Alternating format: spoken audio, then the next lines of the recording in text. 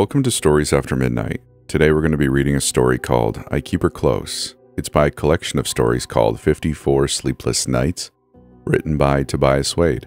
Links will be in the description of this video and episode. If you like this story, consider checking out the other installments and maybe picking yourself up a copy of the book. I hope you enjoy it, and let's get started.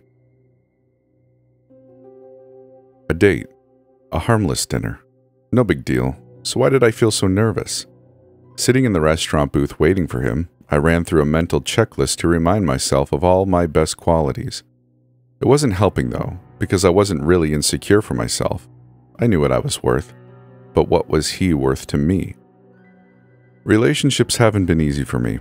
Ever since I was a little girl, I told myself I was never going to settle. No matter if all my friends already met someone, no matter how hard it was to walk away and start over, I wasn't going to stop until it felt like fate. So what if my whole life I'd never met someone sensitive and loving enough to deserve me?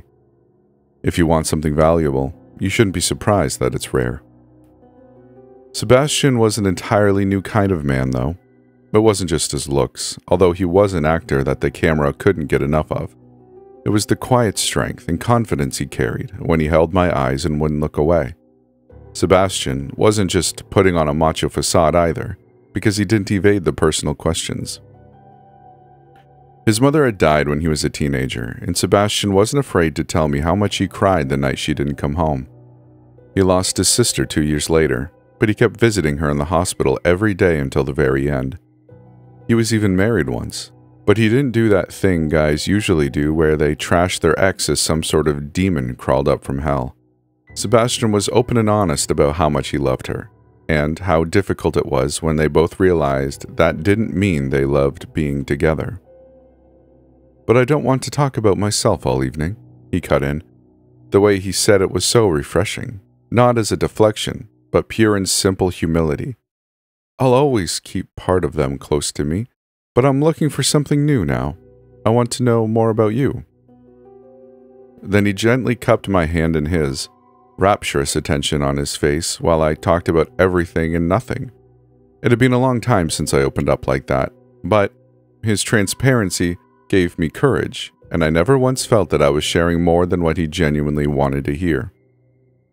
I thought it was going to be the perfect night when he invited me home with him. The only warning signs I got was when it was time to pay for the bill. The way he discreetly opened his wallet under the table seemed odd to me, always keeping it out of sight, even as he counted out the cash. It's my own fault for thinking he was too good to be true, but I got this intrusive thought that he might have given me a false name, and that he was trying to hide his ID so I didn't know who he really was. Maybe he was still married. Maybe he was such a brilliant actor that he showed me what I wanted, not what he really was. I tried to push the thought out of my head, but it was eating me up inside. I got my chance to put my mind at ease when we got to his place and he used the bathroom. Leaving his wallet and his coat flung across the couch, I knew I shouldn't have peeked, but I really did feel better seeing his ID and knowing he was exactly who he portrayed himself to be. I would have felt even better if I hadn't checked the other pocket, if I hadn't found the 3 little black medicine bags, one containing a stubby big toe with chipped red paint on the nail, another containing a slender pinky, mottled and spotted with age, and the third finger still wearing its golden wedding ring.